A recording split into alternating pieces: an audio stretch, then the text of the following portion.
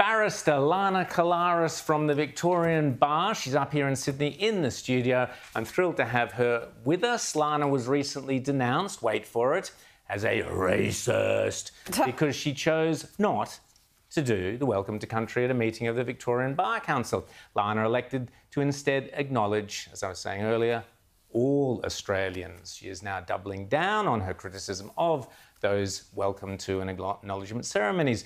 Lana, great. Welcome to Outsiders. Great to have you here. Thanks for coming up to Sydney. Thank you. Now, incredible bravery you showed. I mean, you would think you could speak your mind freely in Australia, but particularly you spoke up against what you saw as something you didn't want to participate in.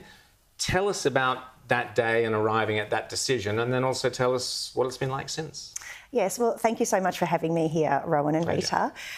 The reason why I decided to acknowledge all Australians that day is because I'd had enough of this implicit ceding of sovereignty before every meeting, before every Zoom meeting, every time we land on a Qantas flight.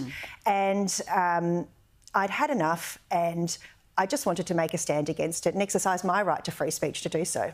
Well, I'm glad you mentioned sovereignty, because that, for me, is the key issue. And you're a lawyer. Yes. Now, I don't know what area of law you specialise in, but you've pinpointed the very problem for me. Every time we are doing a welcome to country or an acknowledgement of country, implicit in that is the idea that sovereignty as it exists in the law doesn't exist, that it's a fraud, and that sovereignty, quote, was never ceded, and it always was and always will be some other form of land. Is that what bothers you the most? That's exactly what bothers me. It's the constant repetition of this message that is being given to us that sovereignty does not exist within the Crown in some way.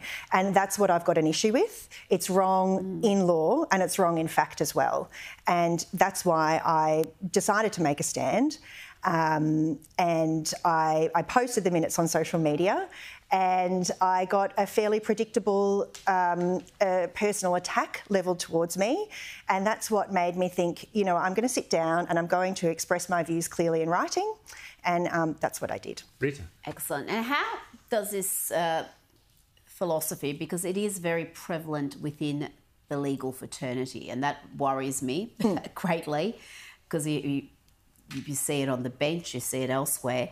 How does it impact the law? Because you talked about hearing about a client who was feeling like the justice system wasn't what he expected it to be because of these manipulations or these undermining of what we expect to be the law for everyone, unquestionably. Like, whoever you are judged the same, regardless of who you are and what your background is. Well, that's right. The fundamental guiding principle of our Constitution today is equality of citizenship. And if you're going to take a stand that's different to that by making these repeated acknowledgements of country, which repeatedly chip away at that sovereignty, then I think Australians have an instinct and they know that something is not quite right, and they understand that there is a political push behind this. And when you're in a situation where courts are actually acknowledging country and do not acknowledge the Crown, I think people understand that there's some kind of political infiltration there. Yeah. And that's what makes people... Perhaps it's contributing to the the loss of confidence that people are having in the legal system. I think there certainly is this lack of trust in our institutions increasingly, including the justice system in general. This view is very much amongst the elite, as we call it. But if you speak to the average Australians, I would bet money on this, that the overwhelming majority are sick of this. They don't see a place for it. They see it as divisive, but they're the ones who are least likely to speak up because they fear the backlash. They don't have much power.